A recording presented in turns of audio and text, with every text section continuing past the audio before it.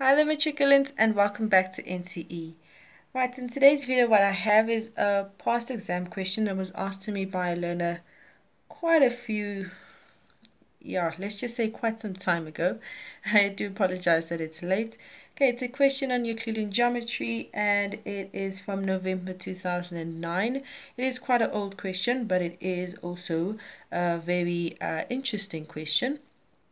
In terms of that, it helps you to really see how the examiners want you to plan. Okay, and I like this one because way back in 2009 the examiners did not actually help you to see how to get to the answer. You had to figure it out yourself. Okay, all right, so it says in the figure below, AB is a tangent to the circle with center O. So let's quickly highlight that tangent. Okay, we also have that BA is parallel to CE, and I have now indicated that on our diagram. And lastly, they tell us that DC produced, right, which means that it goes beyond the circle, right, cuts. They could have also used the word meets, right, the tangent here at this point B. Okay, first question simply wants us to show that angle C2, right, so this angle here, angle C2, we want to show that is equals to angle D1. Okay, all right.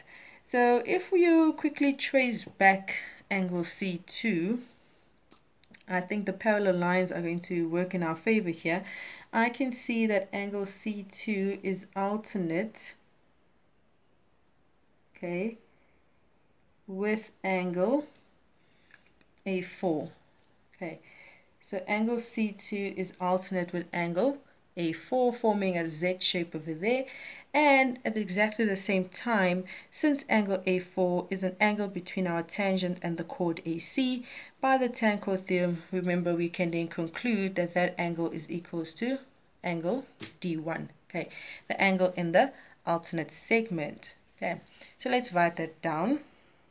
So for question 11.1, right, our solution is simply going to be that angle A4 is equals to angle C2. These are alternate angles, okay, with BA parallel to CE. Okay, please remember never to forget to note down your parallel sides. Okay, we also noted that angle A4 is equals to angle D1, right? Why? Well, this is simply the tan chord theorem.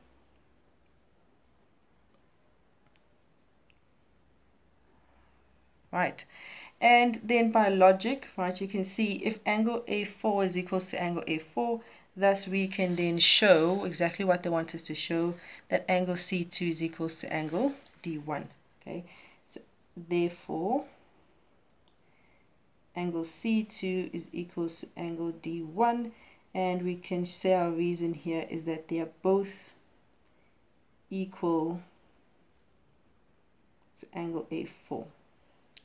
All right, then the next question then says, prove that triangle ACF, okay, that small triangle there, please just follow my pen. Prove that it is similar, remember those three vertical lines mean similar, to the triangle ADC. Okay, all right, so that's relatively an easy proof of similarity. Remember, when we are proving similarity, it is enough, okay, for us to prove that two angles in a triangle are equal. That's because the third angle of the triangle will then be automatically equal. Okay, so we're going to prove this using angle-angle similarity, and because the triangle ACF is inside of the triangle ADC, you can already see they share an angle, so that's one angle that we have already that's equal between the two triangles. We need to find another one. Well, the other one is these two angles that we just proved. Okay, angle D1 equal to angle C2. That will be the other pair of angles that are equal. Okay, so 11.2, we're going to say in triangle ACF and triangle ADC, the first fact that we have is that angle A3 is equals to angle A3. If I can just quickly remind you, that is that common angle over there, okay? An angle that is within both those triangles, okay? And that's going to be exactly our reason. This is a common angle, or you can write a shared angle, same thing. And then the second thing is that angle, let's just quickly see which one we need to say. Remember, we're starting with triangle ACF, so we need to name an angle, that is within this triangle, and that's going to be angle C2.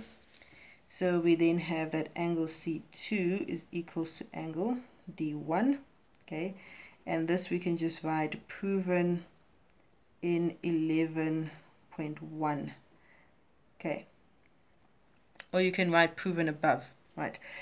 And thus we prove that the two triangles are similar. And our reason is angle, right? Because we just proved two angles equal between the two triangles. So we used angle, similarity. Okay. All right. Last question. Prove that AD is equals to 4 times AF. This is now the crux of this question, right? It's really where I like it a lot. Okay. So the way that we're going to do this, we have to think, right? We need to plan very carefully and we need to think, okay? Usually these types of proofs will come from any similarity that you show, okay? So if they ask you to show any similarity, that is going to be golden for you, right? You can also even think about the triangle proportionality theorem sometimes, okay? That can also help. Right, and any given information can also help, right? So in this case, this given information for us is going to be gold, right? Over here where they said AC is equals to AO, that is going to be a very good starting point for us, okay? Because if we look at the diagram and we make the connections, I hope you can see that AO, right, is actually a part of AD, right? And this side AD is one of the sides of the bigger triangles, right, that were involved in our similarity. So we can use that to our advantage. Okay, which means we can now say for question 11.3, right, there's going to be lots of substitution that's going to happen here. Right, we're going to say AD, right, is equals to 2 times AO, right? That's simply because AD is the diameter. Okay, sorry, that didn't come out right. Just want to write diameter. Okay, simply because the AD side is the diameter of your circle, right? We know that the diameter is twice its radius. Okay. Then we also have that AC is equals to AO. This is given information. Okay, so then therefore I'm going to make a substitution that AD is twice AC. Okay, I hope you can see this is an O. Right? That's going to be one of our equations. Then, like we said, we notice that the side AD is part of the triangles that we just proved similar, so we're going to have to use that similarity. So I can say from triangle ACF being similar to triangle ADC, right?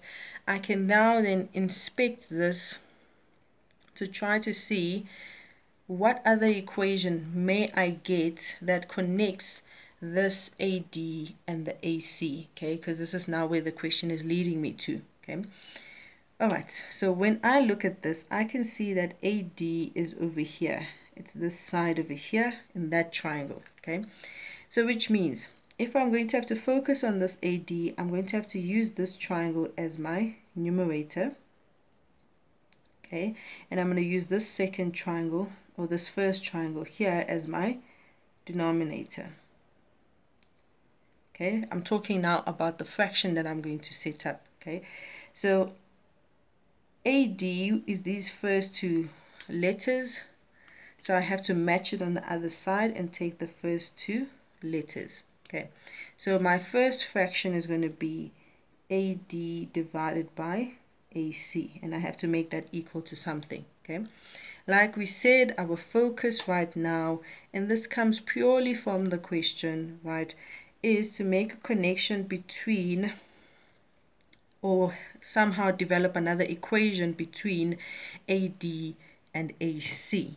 Okay, so I'm now going to look for AC. Because I started on this side to do my first fraction, I have to start on this side as well and find an AC.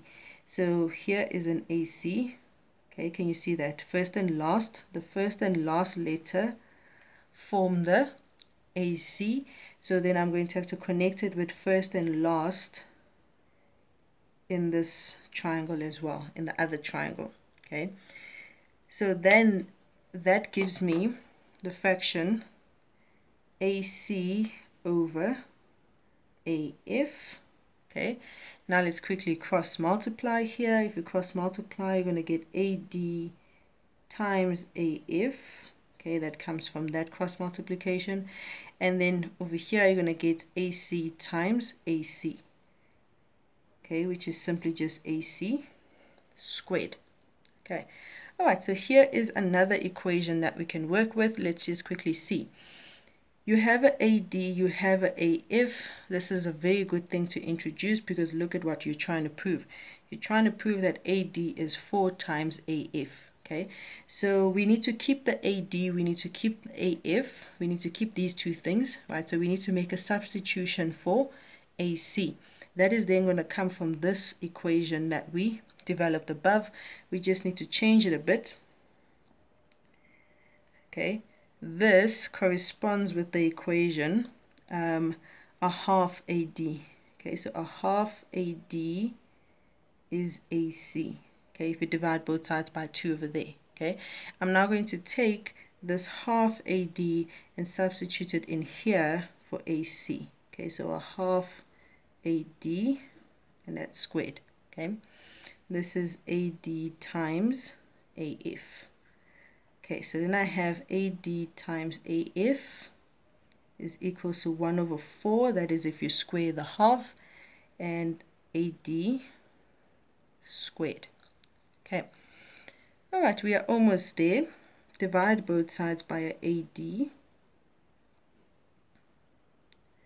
You will see that these ADs will cancel. That AD will cancel with one of them over there, leaving you with AF is equals to 1 over 4 AD. Okay, then I can multiply both sides by 4 to cancel those 4's, right? Then I can finally now say, okay, the AD is now by itself. I'm just going to write it the way they want it. I can finally say that AD is 4 times AF. Okay,